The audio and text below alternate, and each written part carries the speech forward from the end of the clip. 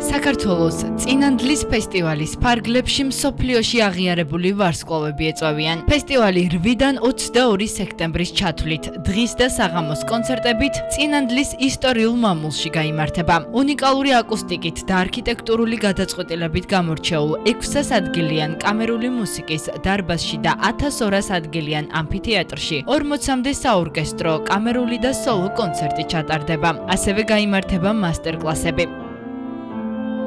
გახსნის ცერემონიალზე დამსწრე საზოგადოებისთვის გუსტავ მალერის მეორე სიმფონია შესრულდება, რისთვისაც სცენაზე 130-მდე მუსიკოსი შეიკრიბება. დირიჟორი მრავალი რეგალიის მატარებელი, მათ შორის ციურიხის ოპერის სამხატვრო ხელმძღვანელი და ვაშინგტონის ეროვნული სიმფონიური ორკესტრის მუსიკალური დირექტორი ჯანანდრია ნოზედა გახლავთ, რომელიც ასევე წინანდლის ფესტივალის მუსიკალური ხელმძღვანელია. ფესტივალის ფარგლებში ჯანანდრია ნოზედას დირიჟორობით ბეთჰოვენის კონცერტს დაუკრავენ ქართველი ახალგაზრდა მუსიკოსებიც სანდრო ნებიერიძე, ანა ჭანია და ლიზი რამიშვილი. ძალიან რთული იყო მუსიკალური ხელმძღვანელის ჯანანდრია ნოზედას დირიჟორის დათანხმება, იმიტომ რომ მას მოუწევს ერთი თვის განმავლობაში აქ ყოფნა. იგი ამავე დროს არის 4 სხვადასხვა ორკესტრის ხელმძღვანელი და ერთი თეატრის, ანუ ამ 4-ში არის ერთი ციურიხის ოპერა, მას აბარია. მისი დათანხმება რომ ერთი თვით ჩამოსულიყო და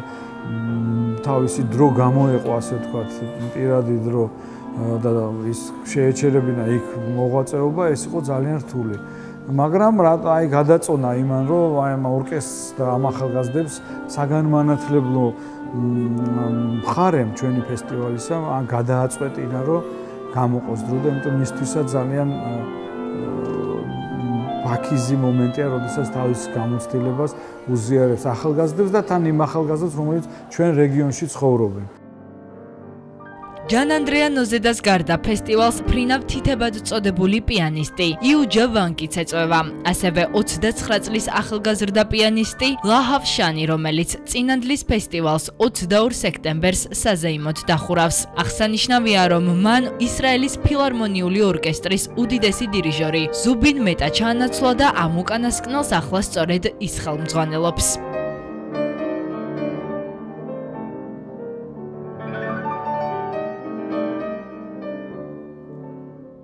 წინანდლის ფესტივალი წელს გამორჩეულია იმითაც, რომ ფესტივალის ფარგლებში მუსიკალური აკადემია და პანკავკასიური ახალგაზრდული ორკესტრი დაფუძნდება, რომელთა შემადგენლობაშიც ყოველწლიური კონკურსების საფუძველზე მსოფლიოს სხვადასხვა ქვეყანაში შერჩეული ახალგაზრდა ნიჭიერი მუსიკოსები შევლენ. შესარჩევი კონკურსები ერთობლივად ვერბიეს და წინანდლის ფესტივალის წარმომადგენლების მიერ ჩატარდება. დამწყებ მუსიკოსებს უნიკალური საშუალება ექნებათ ეზიარონ თანამედროვე კლასიკური მუსიკის სამყაროს და გაიღრმავონ მუსიკალური განათლება სემინარების და მასტერკლასების საშუალებით, რომელთაც თანამედროვე კლასიკური მუსიკის გამოჩენილი წარმომადგენლები წარუძღვებიან.